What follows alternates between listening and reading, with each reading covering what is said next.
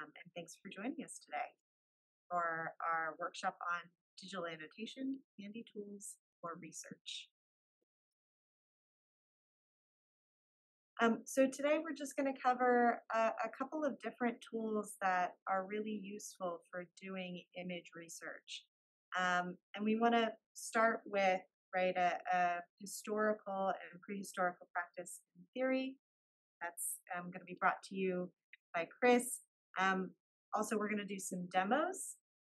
Chris is going to mostly lead those demos for a couple of different particular tools that allow you to do this kind of annotation on images that's really helpful for research. And then we'll also have some time at the end for questions and any kind of reflections or sort of feedback that you have on that you might need for your particular projects. And so we'll get started with some introductions to kick things off. I'm Francesca Albrezzi. I'm digital research specialist and a manager of our research technology group for GIS and visualization in the Office of Advanced Research Computing at UCLA. And really, my role is to support faculty research, digital research specifically. I'm also currently serving as the acting vice chair for the Digital Humanities program. And I sometimes teach for my old department, World Arts and Culture / Dance, where I did my dissertation work. Some other things that I do, other hats I wear, I'm the editor-in-chief of the International Journal of Digital Art History. I also run their virtual gallery. I'm a co-chair of the education committee for the College Art Association, and I'm affiliated with groups like Art History Teaching Resources and the Women in Technology, the UC Women in Technology group. So my expertise really lies in extended reality technologies. And what I mean by that are things like this, which you're seeing on the screen now. So I'm specifically interested in spectrums of immersive experience as offered by technologies such as virtual reality, augmented reality, mixed reality. You're probably familiar with a number of these, but also 360 photo and video capture as well. That's where I really started. Because what I'm interested in terms of this extended reality technology, right, or XR technology as it's sometimes referred to, is the idea of context, right? And you're seeing some of my equipment here on the screen that I use to do this kind of work. But it's really about thinking about how this technology can offer greater context, whether we're thinking about publication, information capture, or display. So that really shifting the epistemologies of arts and culture by offering greater contextualized information. And I think that's what these technologies can do. They can really help shift that paradigm.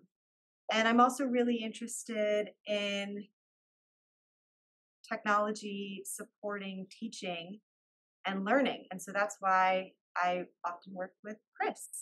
And so I will pass it over to Chris. Hi, everybody. So I'm Chris Gilman.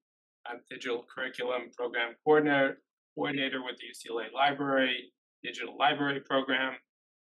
My own background is in Slavic languages and literatures, and things like the Russian avant-garde, early 20th century experimentation in cinema, architecture, theater design, brain science, and the like. I've been doing something that has always been sort of DH adjacent, which is what was once called multimedia literacy, and in many ways have continued that work here at UCLA. I support the integration of digital collections, tools, and practices in the UCLA curriculum, and have been working especially in designing innovative curriculum using Brew and Learn and all kinds of embedded tools and systems. So we're going to look at a number of those today. But just as sort of a note, Francesca mentioned our kind of complementary and overlapping interests and perspectives. Francesca is sort of responsible for thinking about research, and particularly research at the highest levels. My interest in research centers around inquiry in the curriculum. So most of the things that I address or am concerned with have to do with either entry-level kinds of research tools and systems, or tools and systems that have some kind of applicability in the undergraduate curriculum.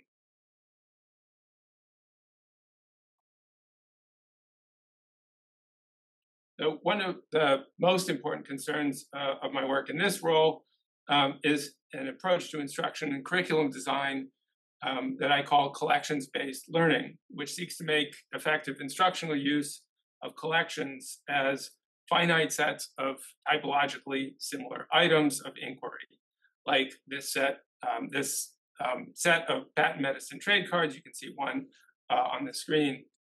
They are both physical and digital in their existence, and that kind of duality in and of itself is a challenging thing to address in the curriculum. But I'd say probably the most difficult or challenging matter is figuring out how to sequence learning activities that engage these types of materials. So today we're going to consider one of the most central and effective digital proficiencies in this work, which is annotation. And from my perspective, which focuses on research as inquiry-based education, annotation serves as a kind of a linchpin between many other kinds of scholarly practices, such as argumentation, citation, curation of evidence, and publication. So for today's workshop, we're going to focus on a couple digital tools for visual annotation, starting with a few entry-level examples, such as stories and exhibit, and moving up the sort of research-grade taxonomy toward Mirador, a IIIF compatible comparative viewing tool for digital collections. We're going to look at versions 2 and 3, and then move to Scalar, a multimedia authoring and publication platform, and wind up with Tropy. Along the way, we'll note some shifts and overlaps between types of research, from student-centered introductory inquiry and courses to advanced individual and social methods and practices, where annotation may serve as a step toward understanding, and it may figure as an important aspect of scholarly communication. So to wrap our heads around annotation and its digital expression as an aspect of visual media, text, and relational data using 21st century tools and platforms, it may help to ground us in historical, perhaps prehistorical examples. And you'll have to bear with my sense of humor here. So here on our Zoom screens, we see what can be reasonably described as a prototype of annotation. That is a scribbling marginal note made by a reader at some point in a printed book. And you can see down in the bottom right-hand corner. If this were a library book, we might at first find it annoying or a distraction from our own engagement with the original text, at very least a defacing of public property. If it were in a used bookstore on Amazon, it might lower the resale value. Annotations, according to that prototype, are enhancements made to a base document by a reader, and as such, they enrich our understanding of things that happen after the creation of the original. But annotations, even of the same sort of categorical sort, can also fundamentally change our understanding of an original by revealing dimensions or elements of information that were presumed knowledge and thereby inherent to the original text.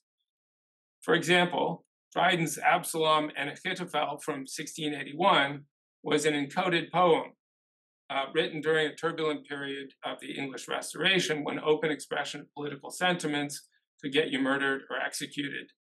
The key to decoding the published work was shared in person, likely at a coffee house or a pub, and annotated in the relative safety of one's own library.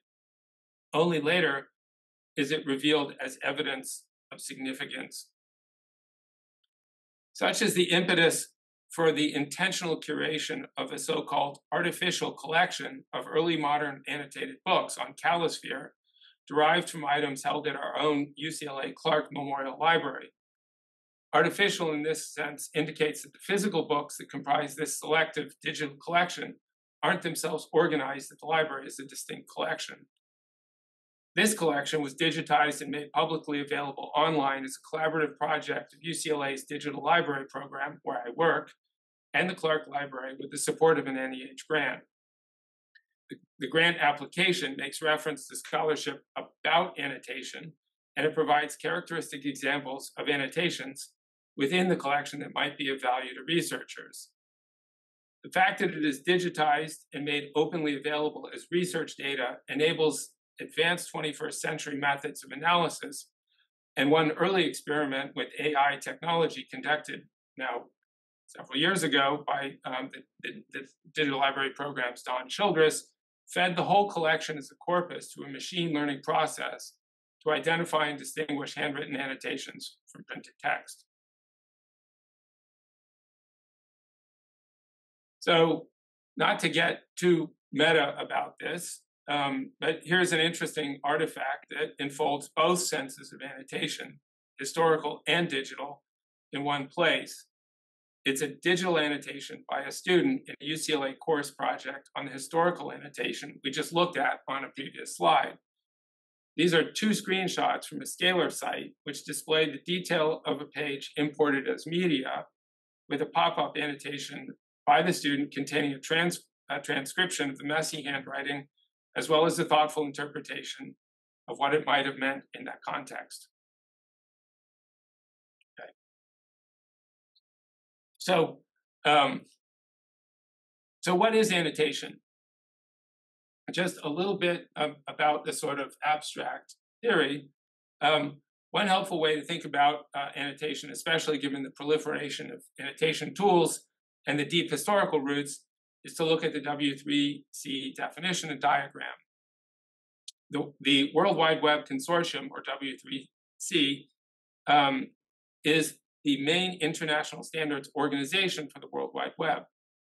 This diagram helps account for a wide range of practices, and it visually abstracts the phenomenon to a relational structure. And let's see if we can read.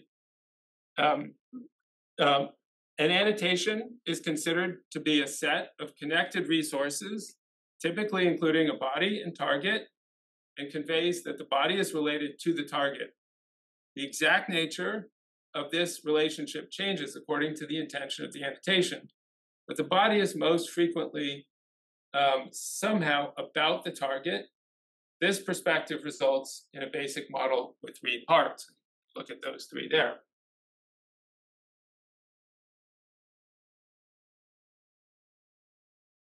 So the innocuous pastel colors and shapes help it achieve a kind of algebraic neutrality where values are not specified. Unlike our familiar historical textual prototype of marginal notes by a reader in a printed book, an annotation here can be made up of other things, such as 2 images related to each other, or perhaps a 3D scan and a video clip. Of course, no representation is ever completely neutral, nor is language arbitrary. When I see the W3C diagram, I'm reminded of Nico wafers, an old-fashioned candy that would appear in my trick-or-treat bag at Halloween when I was a kid. It's dusty, chalky quality, took you back in time like eating a history lesson. So Nico wafers were invented or introduced in 1847. They saw service in the Civil War, and they're really awful. But they also give us sort of a glimpse into the past. So where am I going with all this? In and of themselves, each color's flavor could hardly be identified as much more than chalk, but eating them in quick succession revealed meaningful comparative differences. And I arrived at a kind of dialectic where yellow wafers figured it as a kind of synthesis between antithetical flavors, purple and pink. And after years of eating Nico wafers, I wouldn't have been able to tell you that they were clove, wintergreen, and lemon. The flavors had very little relation to the colors.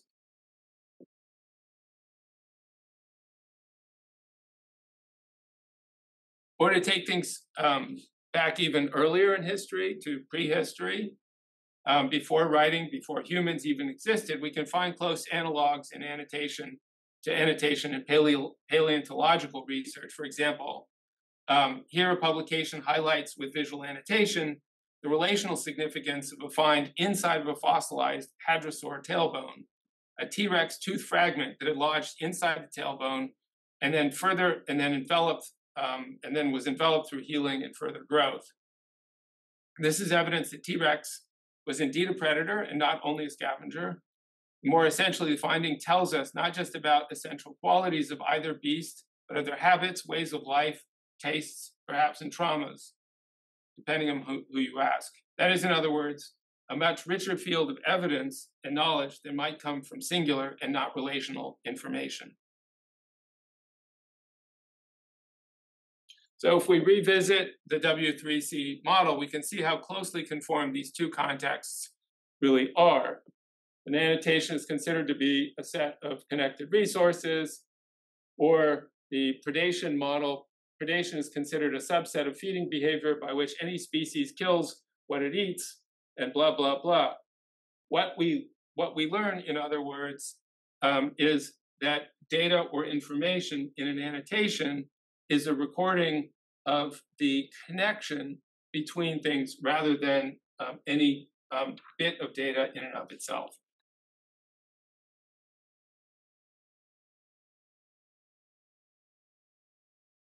Okay. So let's see how we make this work. Okay. So we're going to start with a kind of fluid, elegant, and I'd say entry-level tool called Stories. Okay, so this is Stories. It's a lightweight IIIF compliant application by a company called CogApp. It has the lovely quality of engaging IIIF deep zooming capability. For anybody who doesn't know what IIIF is or what it stands for, I'll say very quickly, it's an acronym for the International Image Interoperability Framework, and it's a standard for image delivery over the web that is adhered to by many cultural heritage institutions, including the UCLA Library. And it has several sort of specific qualities. One is rapid delivery of high-resolution images, and another is interoperable content, which means that content from our institution can be used alongside content from, let's say, Harvard's Digital Library, Library of Congress, the Bodleian Library at Oxford, and so on. So we are looking here at a Stories interface that is embedded in a Brew and Learn content page. And it has a relatively simple functionality of captions associated with any particular view in the image. So I'm going to go here and click open the Stories editor.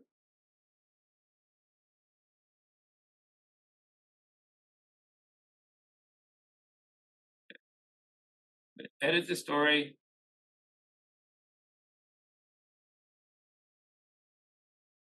I'm going to zoom in to a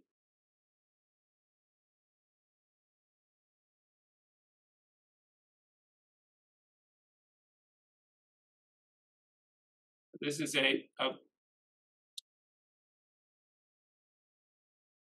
a map from the mid-16th century in the region of what is now Mexico City. And it has a lot of interesting pictographic information, including land holdings and evidence of early use of grafting in agriculture. So I'm just going to make a comment here about plots of land were mapped out and counted. Really know what I'm saying here. I'm going to move over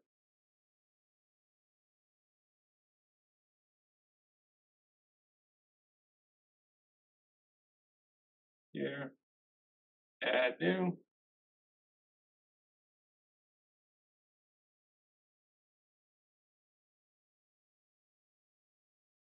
Here we see many examples of plants that were cultivated through grafting European hops onto indigenous rootstock.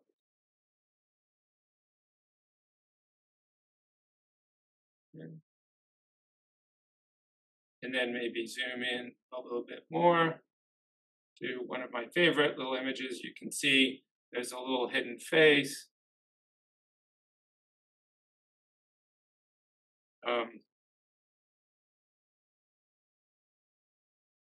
Grafting as for the appearance of a face of the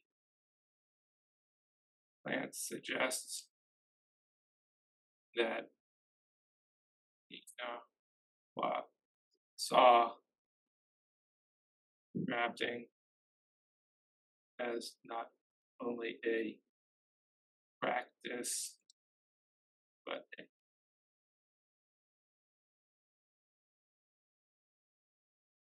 kind of belief. Again, bear with me. I'm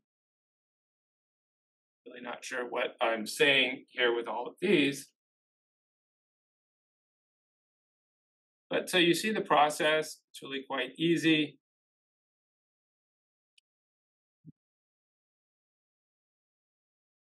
And then we can preview.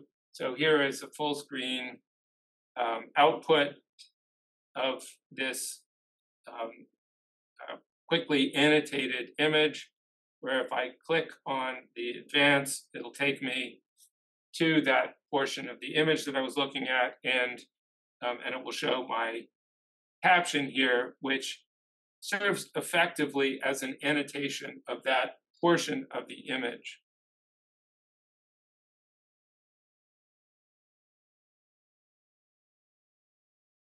Okay, so that's really quite a simple and an easy tool. I'd say it's very effective for communication, and it also serves nicely as a kind of pedagogical tool.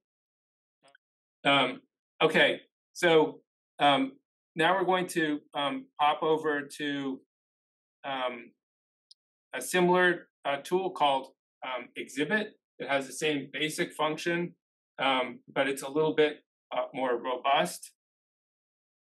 We've set up one with an embedded example from the Nemazine, which created this tool. You can click through and see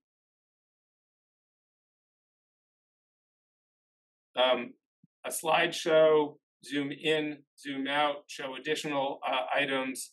So it has a far more robust capability than stories, but it lacks some of its immediacy and I'd say fluid motion and accessibility. So I'm going to kind of demo a process by which we've used exhibit in a classroom with the patent medicine trade cards, for example. We've got a collection manifest here, and I'm going to arbitrarily pick one with cute animals in them. And from here, select a IIIF manifest, which I'm going to copy from right down here. And then I'm going to go into the exhibit editor.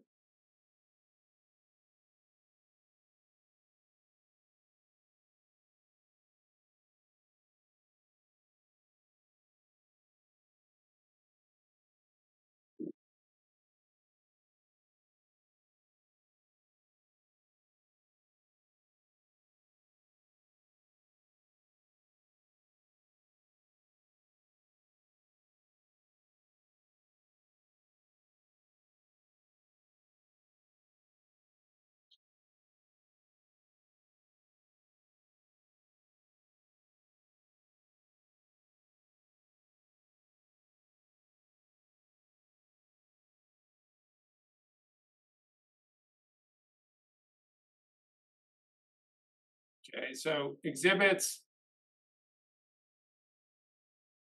ask that I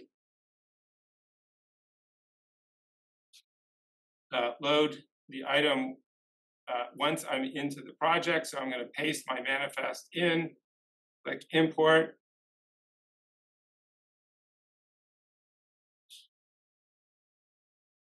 Okay, I'm going to add it to my exhibit.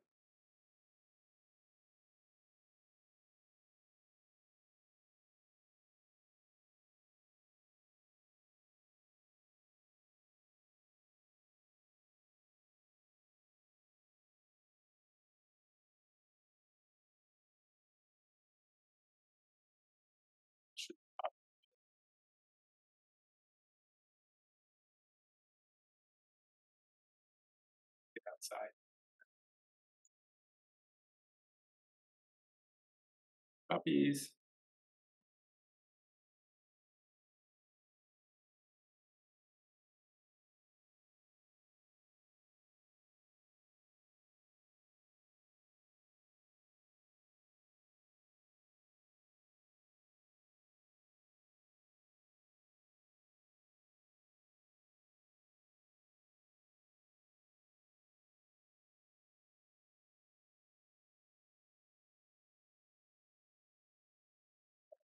Yep. Okay. So the operation is similar, but a bit, a bit more complicated. It's over Yeah. there. You're fine. Okay. So I'm going to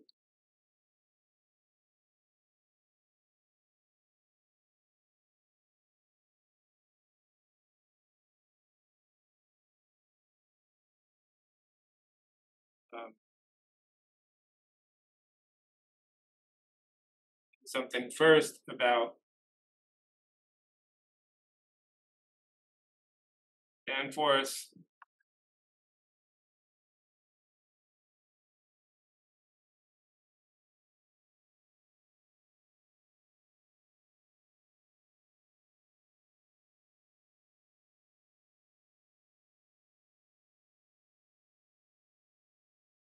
Danforth had to rely on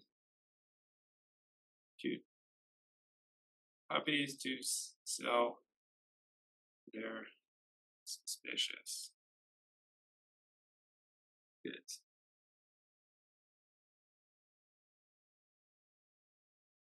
Right? And then you can see that they also have some additional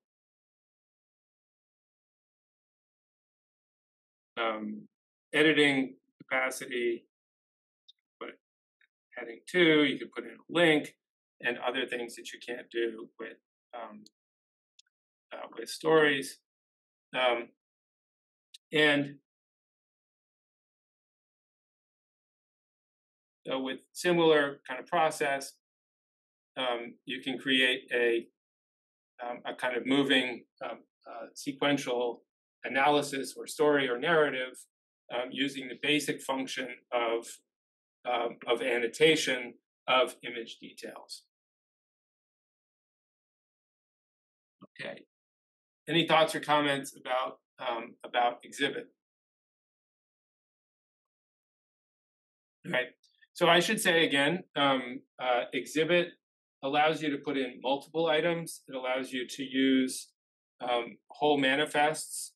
That is, let's say, an illuminated manuscript or a IIIF resource that has multiple images within it. It can handle all that relatively easily.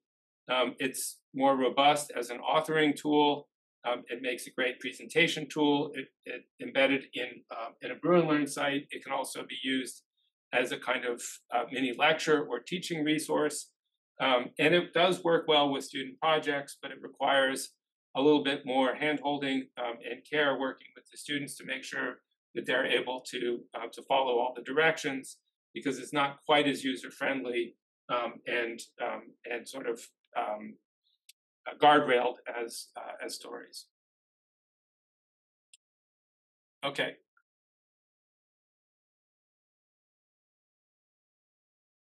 Any other comments, or I'll move on to Mirador and annotations there. Okay. So in the IIIF world, Mirador is one of the two leading viewing platforms. The other is the Universal Viewer. Mirador is designed largely with scholars in mind, because it allows you to import and view multiple items from multiple sources in the same field simultaneously. It is equipped with annotation capacity in principle, both with Mirador 2 and Mirador 3. So Mirador 3 is replacing Mirador 2.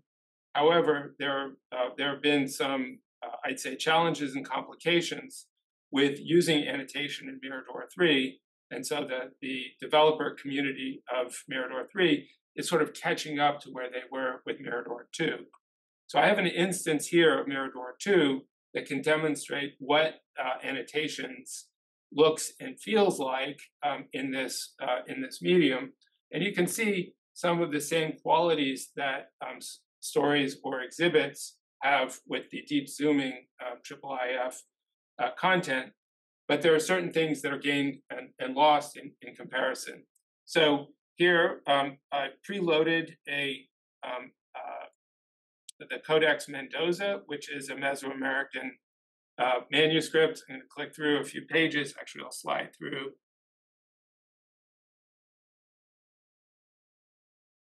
that way. Again, it has a lovely kind of mix of graphic and text. This is one of my favorites. You can zoom in, zoom out, and really sort of see it in all of its glory with the IIIF media. This is from the Bodleian Library at Oxford in their digital collections. And by IIIF, we're simply importing it or bringing it into this viewer that we have embedded in an iframe in our Brew and Learn Canvas site. So I'm going to click through here, find an item that I particularly like, and I'm going to annotate it. And you can see up here in the upper left-hand corner, the little speech bubbles indicate an annotation tool. And it gives a set of options, and with each one, also choices in how thin or thick to make the line, the color of the line, and the fill if you so choose. I'm sort of, I favor a rectangle.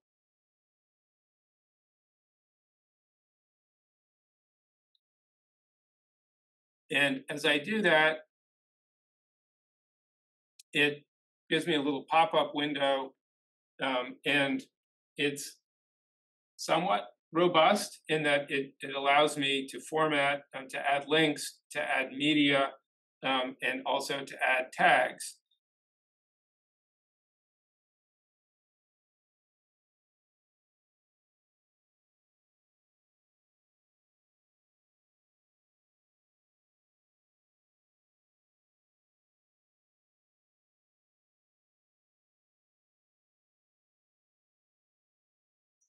Mhm.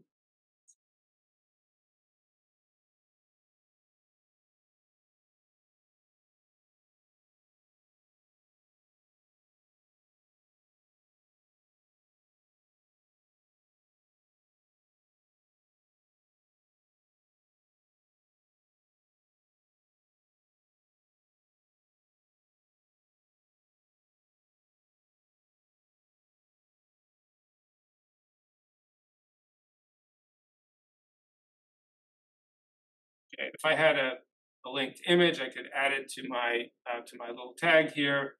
Again, I'm not a specialist, but I do know that the writing of Nahuatl came after the Spanish conquest, but remnants of the pictographic language continued on for quite a long time. So I'm going to save my annotation, and there it is. And it should remain there as I go through my document.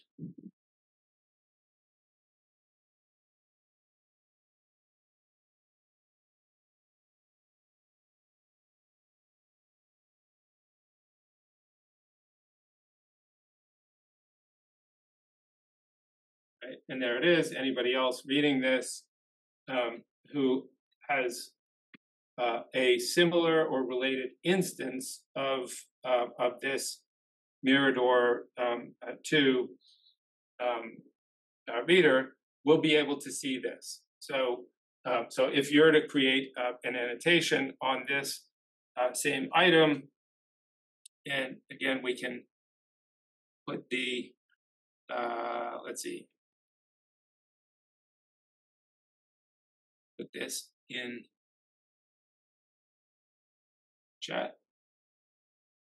So you should be able to similarly go through, open it up, look at it, and add an annotation here. And we should all be able to see each other's annotations.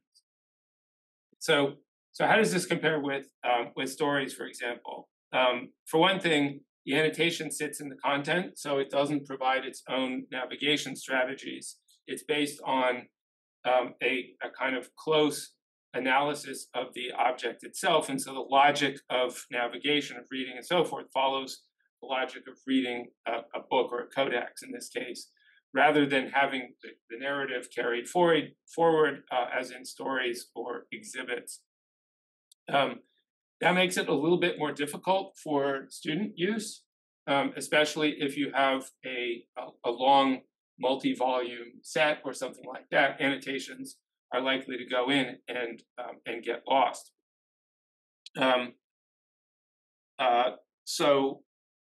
Similarly, the storage of the annotations themselves and the functionality of this tool, Mirador 2, it was sort of designed around the understanding of scholars in a field being able to enhance the metadata or the value of collections items through a rather controlled process. But there was also sort of a vision of kind of crowdsourcing knowledge, and there's this very fuzzy kind of unclear line between what is desired information that would be annotated and essentially attached to the original images, and annotations that might, like in the example of students, be better managed or controlled in an annotation server or an environment that is disconnected from the original. So in this case, the instance of Mirador 2 is coming from Princeton with colleagues of ours, and we share this instance largely for experimental purposes. If any unit like an institution and so forth is interested in having their own annotation set up with a server and so forth, that's the kind of project that we're interested in supporting. That's something that OARC, the Digital Library Program, and others would be very interested in sort of helping to facilitate. Okay, so that's Mirador 2. Any thoughts or questions about that one, or we'll move on to 3. Okay, so as I mentioned, Mirador 3 succeeds Mirador 2. It's in some ways cleaner. It's far more powerful as a viewing tool. It has lots of advantages. But annotations as a function are not built into the viewer. They need to be added as a plugin to the instance of Mirador that you're using, and you need to have an annotation server specially set up and so forth. We don't have that, so I'm borrowing a kind of demo site for Mirador 3 with annotations, and you can see that there are already a number of annotations that are put here by various artificial intelligence services at Amazon Web Services and others that are identifying, let's say, emotional attributes or other things on Van Gogh's self-portrait. But we can add an annotation of our own.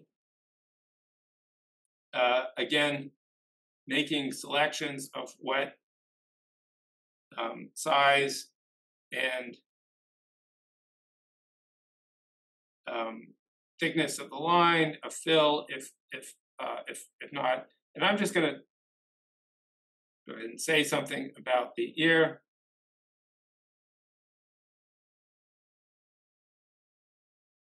Van Gogh.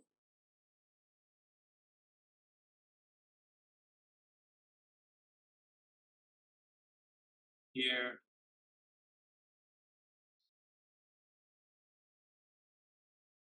Always had it in for his ear.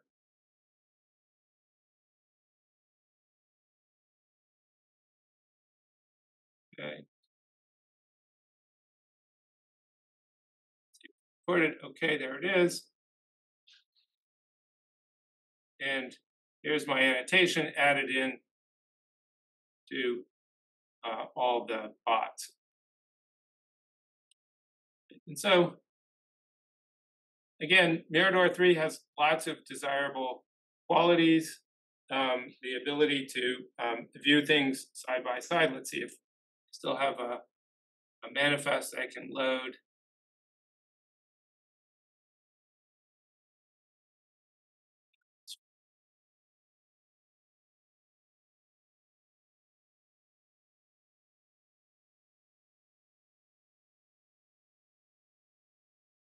Okay, and so here is our other item. Get rid of Van Gogh.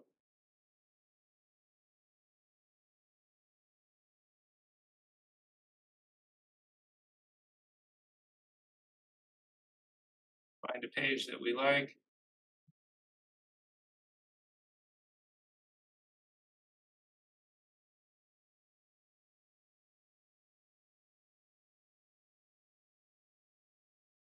Annotation.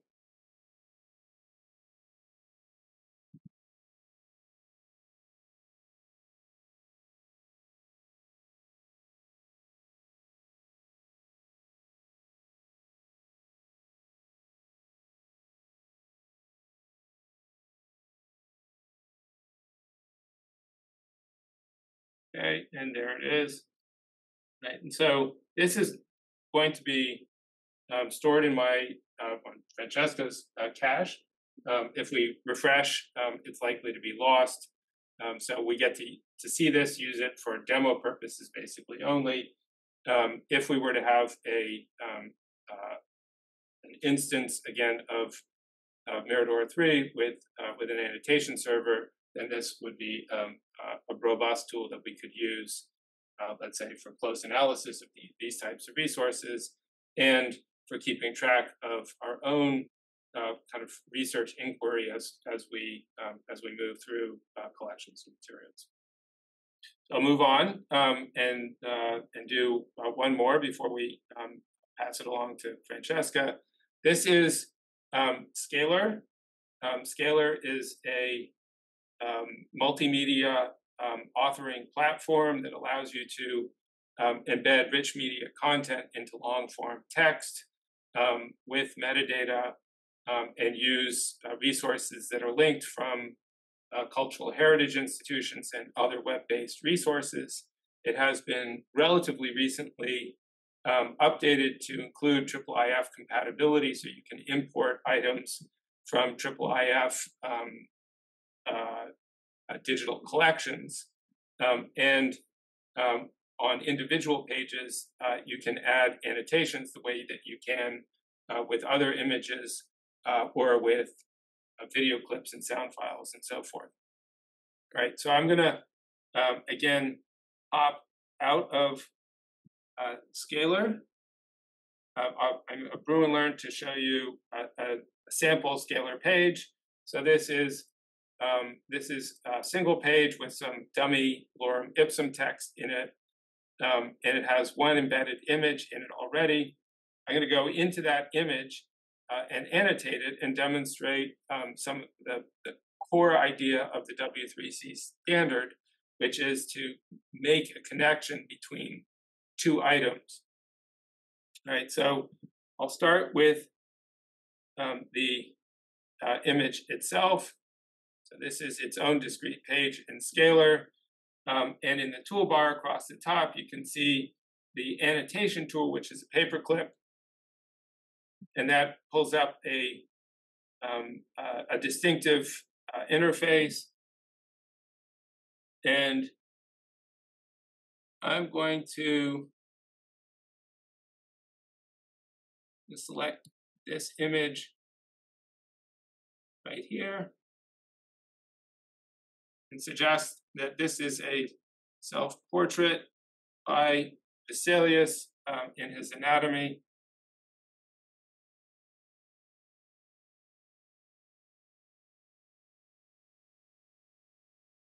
Vesalius was an artist in ways. Save my annotation, and there you can see it.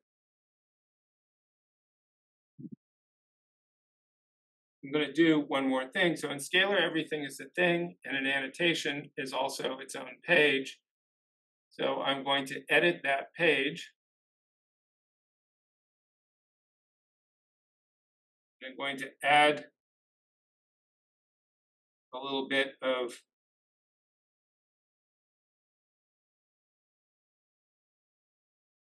media here.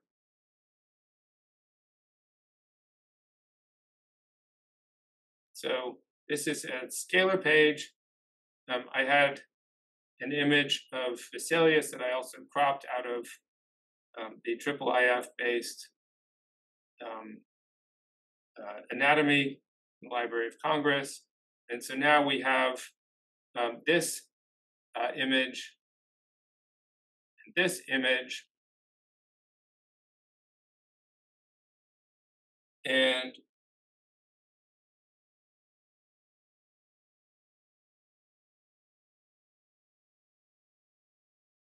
I want to get back to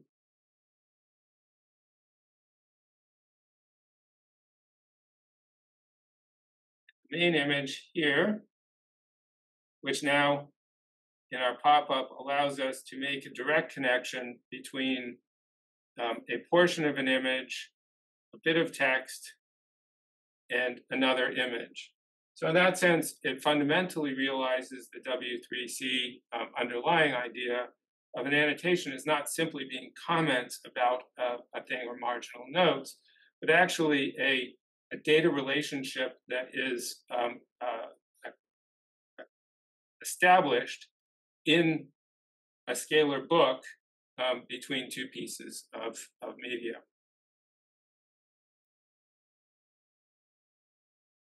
Okay.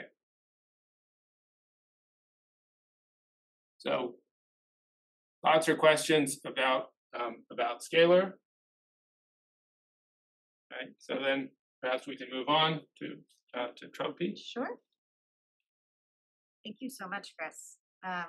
These tools are just absolutely phenomenal and really can change the way that we teach, but also the way that we store information. When we're thinking about doing this kind of close-looking research. I'm just going to quickly switch over back to the presentation that we have here.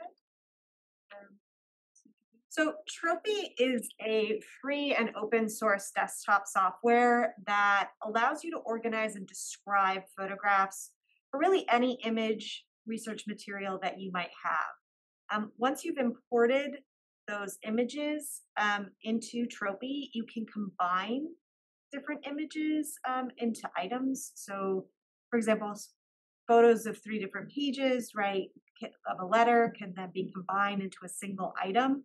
So this is really helpful if you're thinking about archival research, right, and going into the archives and documenting what you're doing there, what you're looking at, and thinking about folios and all of that, and then being able to store that in a way when you leave there that keeps things grouped together. You can also describe the content of those things. So Tropy uses customizable metadata templates with multiple fields for different properties of the content. And for example, things like title, date, author, box, maybe, right? What specific box you found it in within the particular collection, the folder, the collection itself, even the archive, right? So all of that can be detailed within Tropy through these fields. And you can enter information in the template for an individual photo or select multiple images at the same time and add and edit that information all at once in bulk, which is really, really helpful, right? When you maybe have done multiple stints in different boxes or things like that, but you just want to have the same information throughout, that becomes very quick and easy when using Tropy. Tropy also lets you tag images, so you can add one or multiple notes as well. And this is just really helpful in terms of organizing your research notes, right? And how you want to think about this information for your particular project. And in terms of the notes feature as well, they really were thinking about transcription or transcription and translation. So the notes feature can, I'll show you in a minute, be used as a way to do side-by-side sort of research in that way. And a search function does allow you to find material in your images using that metadata, those tags and notes really quickly. So again, you can think, how many possible images you might have for a project, right? Well, if you need to call up something very quickly, as long as you use the search feature, that's possible. And then finally, you can export the as JSON LD, as a CSV file, or as a PDF if you want to share your organized material. So what's different about Tropy than from what Chris has been showing is that Tropy is a desktop application, and it works with all open source, all operating systems, so Linux, Mac, and Windows, which is really useful. It's also produced by an international team of historians and software developers. I think what's important just to note here is that it was originally created by the Roy Rosenzweig Center for History and New Media, And today it's jointly developed by the RRCHNM and the Luxembourg Center for Contemporary and Digital History, so C2DEH, and Digital Scholar, which is a not-for-profit corporation which operates allied projects such as Zotero, which you've probably heard of, Omeka, and Sorcery. So I think really what's important here is that it has backing from the field and involvement of people who've been doing this for a very long time, right? It's funded by the Mellon Foundation. It's a tool that is meant to be used by a lot of different people doing this type of research, and has really had that sort of backing behind it the whole way. So it's very solid. Some things to note that Tropy is not. I think as much as it's useful to know what it is, it's also helpful to know what it can't do, right? So Tropy is not a photo editing software, really. It can do a certain level, right? It has basic editing for rotating, cropping, zooming, and a few other things. You can change the saturation and things like that. So things that are sufficient to allow you to make the content of the image more legible, but it's not going to be Photoshop, right?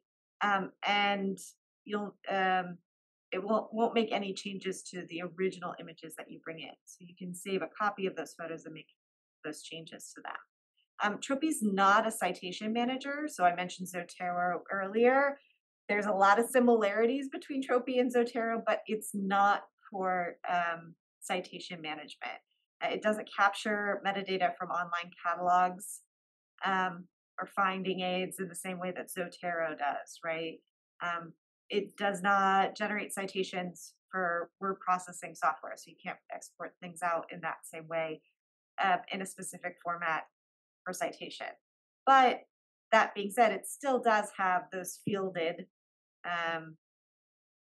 metadata that can be exported, so you can think about how these things might be mapped in a useful way.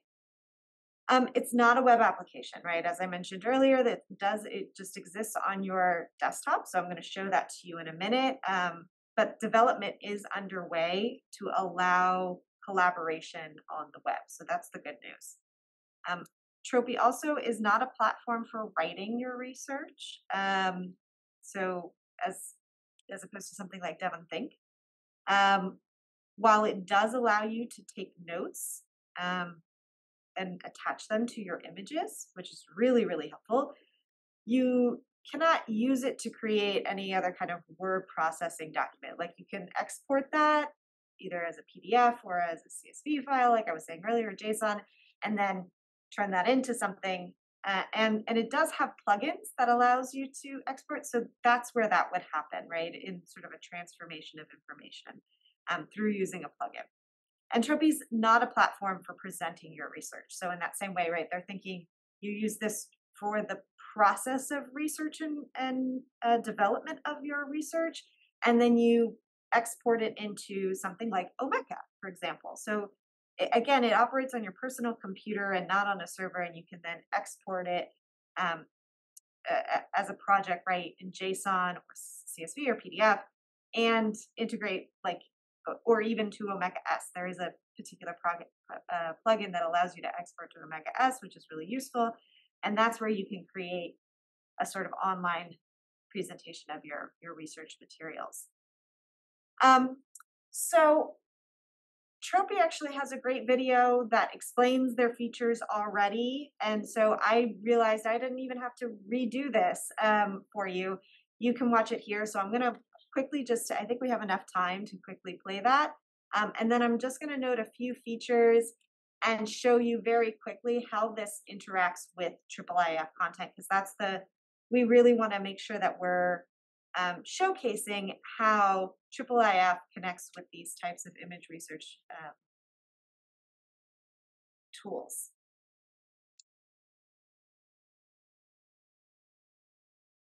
You organize, describe, and manage your research photos. In this video, you'll learn how to get started using Tropy. When you open Tropy for the first time, it will prompt you to create a new project. We recommend creating one Tropy project for your entire book, manuscript, or dissertation. This is Tropy's project view. To start working on your research photos, drag the image files directly into the item table here. Tropy accepts most image files, including JPEG, JPEG 2000, PNG, HEIC, SVG, TIFF, and PDF. Tropy does not make copies of your images. It simply links to the existing files wherever they are saved on your hard drive. This means that nothing you do in Tropy will alter your research photos. So even if you delete or change a photo in Tropy, it will not affect the original. Once you've imported the photos, start adding metadata immediately to make sure you remember where they came from. To switch from list view to grid view and zoom in on the image thumbnails, use the slider on the top left of the screen. You can select multiple photos or select all and bulk edit the metadata on the right side of the screen in the metadata pane. Here you can record the archive, collection, and box or folder number. We now have metadata recorded for this entire group of photos, and we can add more item-level metadata later on. You'll notice that there is a flag in the rights field to encourage you to fill in that information for every single item. Review the rights or permissions document you signed in the archive and enter that information here. Or you can add a link to the archive's rights policy. This is good research practice that will make things easier later on if you plan to publish your work. Now let's try out a few of Tropy's features. The first is the merge function. This is a multi-page document, which I would like to save as one item, not as 6 separate photos. To do this, select the images, right-click, and select Merge Selected Items. This is now one item containing multiple images within it. Next, Tropy allows you to edit or rotate multiple photos at once. As you can see, these remaining photos are all rotated to the left, which makes it difficult to read them. Select those images and right-click, then select Rotate Right to rotate all of them together in one click. Double-click on an item to move into Item View, where you can do photo editing, add additional metadata, and take notes on or transcribe your documents. In Item View, Tropy includes basic tools to improve the legibility of your photos. Remember that this isn't changing anything about the original photos. You can rotate the photos or click on the Advanced Tools icon in the top right to adjust brightness, contrast, hue, saturation, or to sharpen or invert colors. You can zoom in on the image or fit the image to the page. You can also transcribe your document or take notes in the Notes field below, or move the Notes field so that it appears alongside the document. To add more item-level metadata, use the metadata pane, which now appears on the left. Enter the document's title, creator, and the date using ISO format, beginning with the year, then the month, and then the day. If you'd like to pull out a small section of a photo, use the selection function. Highlight the selection and Tropy will generate a separate image within the item. This is particularly useful when working with newspapers or maps. Tropy allows you to create customized tags to organize your materials. In the tag pane, you can create a new tag or select an existing tag. These tags could be thematic. They might refer to places or people relevant to your research, or they might help you track your research process. For example, you could create a tag for items that have already been transcribed. Assign colors to your tags so that they can be quickly identified. You can create as many tags as you want in Tropy, and you can assign items to as many tags as you'd like. Tropy also allows you to organize items into lists. We recommend using lists to create a chapter structure for your book, for example. Or you could create thematic lists to keep track of all the items related to a certain topic. You can drag items into as many lists as you want, and note that the items will still appear in your main item table. If you delete the list, the items will not be deleted. Now that you've seen how to get started using Tropy, review the documentation at docs.tropy.org to learn more. Thanks. Tropy is a tool that helps you organize. All right. So obviously that's a great little overview. Just to sort of briefly recap, because I know we're running out of time. There's project view, right? And then there's item view.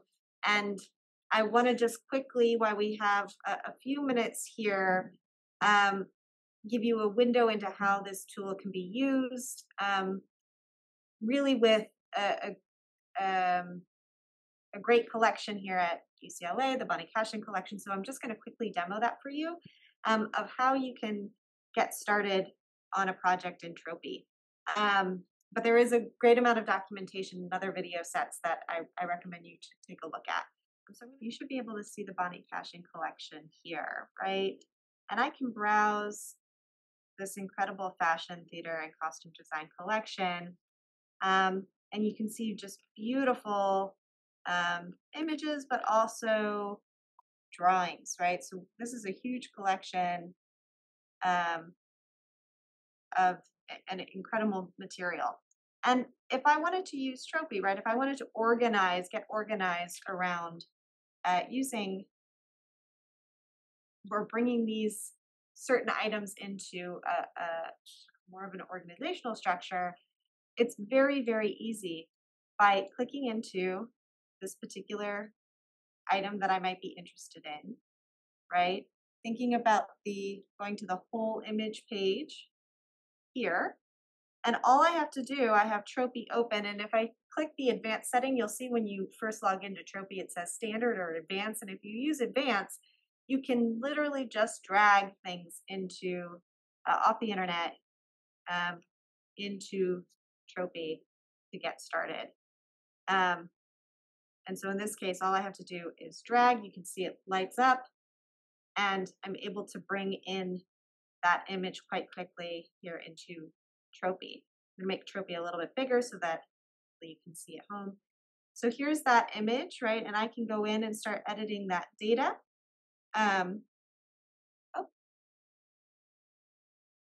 Giving me there it goes. So I just needed a second to load it. So you can see I have that, I moved from project view right to item view, and in item view, I can do a lot of work here to annotate. For instance, I can use the selection feature and say I wanted to note something about the collar, right? I'm able to make a selection,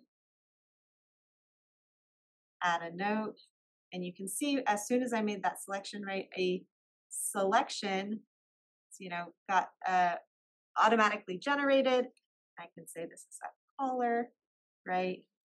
And add, and again, you have your sort of web features of how exactly you might want that to look in your notes. And you can continue to do that across the document, right? And as the more that I add, right, another selection comes up, I can annotate that. This is a sleeve, right? And then when all that's getting stored along with that original image. So I'm able to make these annotations, store them, and then organize and export them when I'm ready for my final research project. So Tropy is a really powerful, open, free platform. Again, it's different than some of what Chris showed today because it is a desktop platform, but it does have some of those really useful functionality or functions that we're looking for when we're doing image level research. Does anyone have any question? We're right at the end of our presentation time, but we're happy to stick around if anybody has any questions.